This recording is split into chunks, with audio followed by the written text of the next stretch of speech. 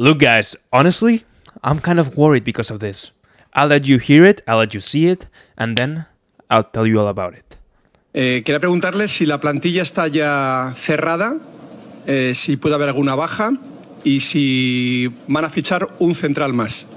No, la plantilla está cerrada, no tenemos idea de fichar a otros jugadores, ha vuelto Vallejo, tenemos Álava que está recuperando, tenemos los jóvenes que están entrenando con nosotros, que tienen calidad, todos los tres centrales, Joan, Jacobo y Raúl. Entonces, en esta posición pensamos que estamos muy bien cubiertos, también porque Álava volverá y volverá bien.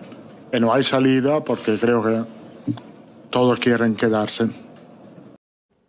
Yeah, I think it's very good that everyone wants to stay. Of course, that means that there is a very good environment in the club, in the dressing room, but also when it comes to closing the squad without a new center back has me kind of worried. Yeah, there was some info talking about Alphonso Davies as a left back and stuff, but that part I don't care. I don't think we needed a left back. I think we need a center back because he talks about Álava, Vallejo. Also, I can add Militao here, who didn't end up the season the way he should have. He even didn't start in the final against Dortmund.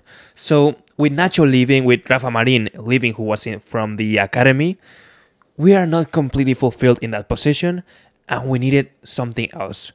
At least to have in the bench for more security, in case Álava doesn't come back as his best, in case Rudiger gets injured.